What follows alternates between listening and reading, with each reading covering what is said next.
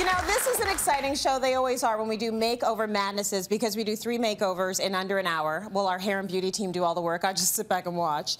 So I'm going to introduce you to our first makeover. Meet Corey. She is the first woman to coach a men's hockey team in the history of the university circuit. Off the ice, she'd like some help sprucing up her look. Here's her story.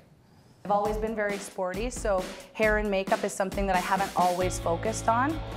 But it's been something that I've really been enjoying in the past couple of years. I'm the assistant coach of the men's hockey team here at Ryerson. Yeah, Corey's she's been a great asset for our team.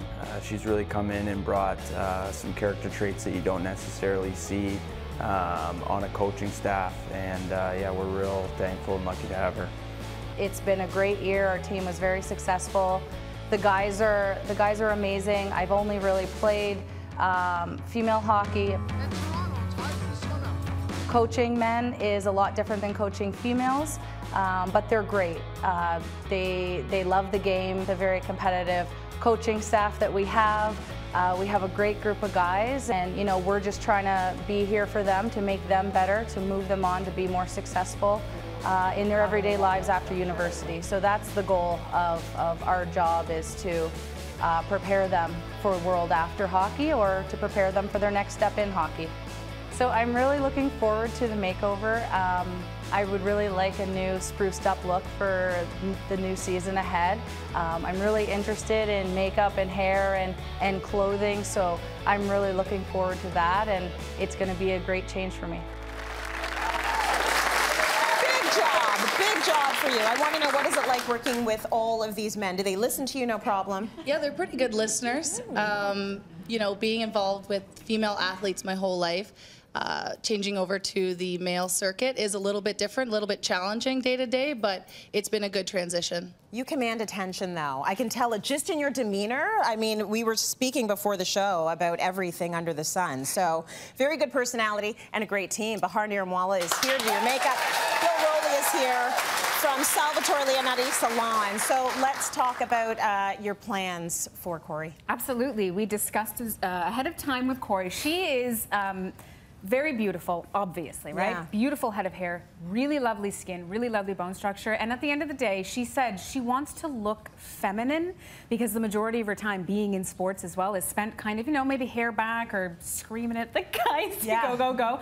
So we're going to give her that, and we're going to give it to her not in an excessive glam way. We're just going to do polished, pretty. I'm going to do, I think, a little bit of a golden glow to her face. We're going to keep things relatively minimal as well, because she says she doesn't wear that much makeup. She just does a few things, which I absolutely adore, because she doesn't wear much makeup, because she has great skin and she takes care of it. Lovely. So yeah, she looks good natural. Absolutely. That's but what we're did going you to see keep her laser stare in that tape? Like, if you can give her like the gorgeous eyes and she's given the lasers, it'll be like, oh my gosh. It's over. Yeah, no, they'll just be like, we bow down. We bow down. Okay, let's talk about her hair. Stunning hair, absolutely stunning hair.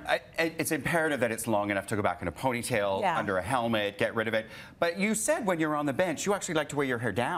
Yeah, I love So that. we want to wear it, we want to cut it in such a way that it does bring out the prettiness, but it's also got to be something that's kind of easy and breezy and not so contrived, not so overdone. Yeah. Because like I think with the makeup, anything overdone and contrived is going to take away from what's so naturally beautiful about Corey, right? Yes, absolutely. Yeah. Okay, it's going to be a good one. I think so. I'm excited for you. It is the moment we all look forward to. It's the big reveal. So you're going to see 3 completely different women now, starting with Corey. She is the university hockey coach. You know, even though she's coaching men, she wants to look feminine when she's out there, but still have hair that's functional. So let's take a look at Corey's new look. Corey, coming out. Beautiful. Holy, gorgeous hair.